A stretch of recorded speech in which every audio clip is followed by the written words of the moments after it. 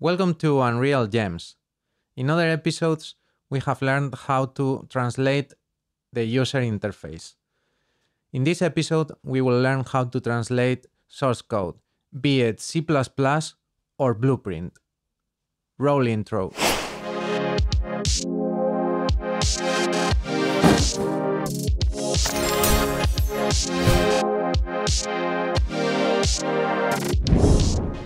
So let's now see a small review of what text gets gathered by the engine.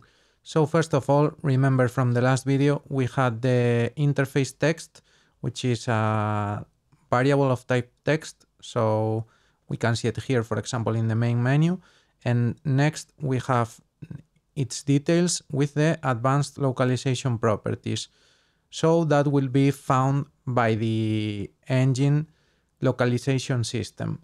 Next, we have blueprint variables, which can be only text, no strings, if we want to localize the text. So we will use the type of variable text.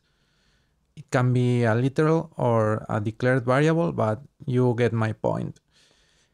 So this is the summary for blueprint localization. Next, the engine will look for source code that has ns-loctext or loctext functions.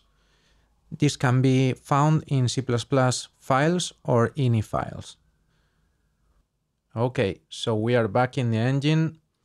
We have created two new blueprints. One of them is the purple orb, the other one is the green orb. One of them is blueprint code and the other one is C++ code. Both of them have a text that needs to be localized and that will be localized with the Unreal Engine localization system. If we take a look at BP Energy Orb, you can see that it has a user message, which is declared, a variable declared in the blueprint. It's translatable text.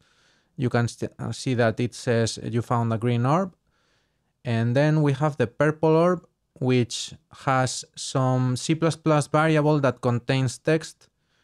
You can see it because it is declared as a C++ uProperty variable. If we take a look at the localization options, you can see a custom namespace and key, which does not happen with other text unless we change it. You can see that this is not a blueprint variable because if I uncheck the show blueprint variables, inherited variables, it disappears. So you can see that it is a C++ variable. We are also going to see its code, and we are going to see that we can change it in the source code. And here it will just use that namespace and key, and it will just set it and forget it. Okay, so we can see that we have a function to update the number of orbs and also show a user message using the HUD. You can see that the message can be custom, and right here we are customizing it in C++ code, in the C++ header. So here we are in our source file.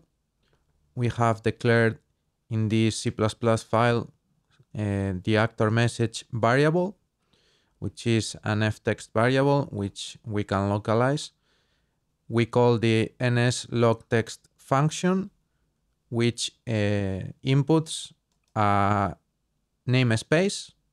We have the namespace first. We could see this namespace in the advanced localization properties.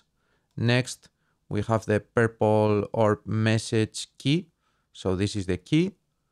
We could also see this key in the advanced localization properties.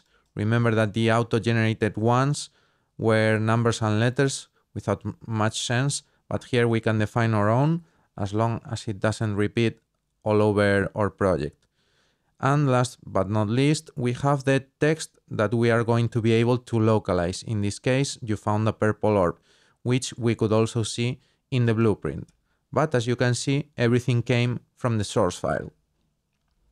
We could also uncomment these defines because if we have multiple actors or multiple text fields, in this case we could have another one, and we don't want to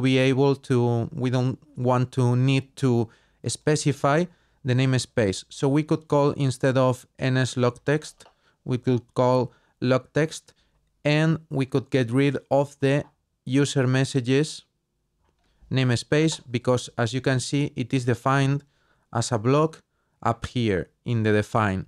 So we can get rid of it in the call to the logtext function, and we can specify only the key and the text. So this is quite easier, less lines to write, less characters to write, and we can save some resources here, and everything is more readable.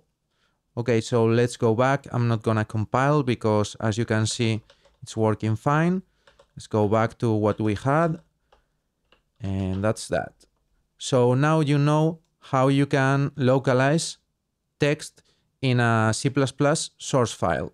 You can see that, again, remember, the namespace and key match the ones that we had before, and we are also going to need to tell the engine how to find these new source code files with the localizable elements in them. We can add a new path in which we are going to look for things, and we could also modify the source code extensions if necessary. If we add the new path, you can go ahead and go to source, and in Stackobot, there we have the headers and the C++ files.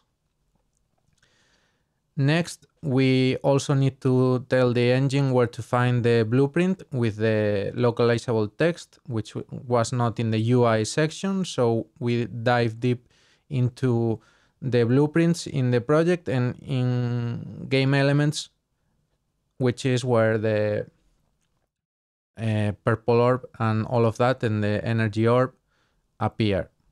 We can go ahead and click on Save Selected and gather text.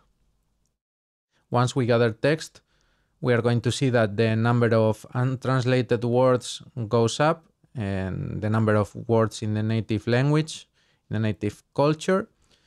We can go ahead and click OK, and we can go ahead and look in the translation editor at the new strings that we can translate.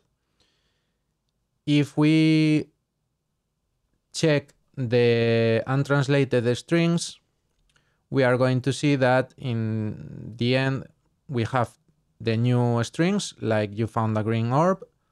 We are going to translate it to Spanish, which is has encontrado un orbe verde, exclamación. Y también tenemos que traducir el string de you found a purple orb, which in Spanish is has encontrado un orbe lila, exclamación.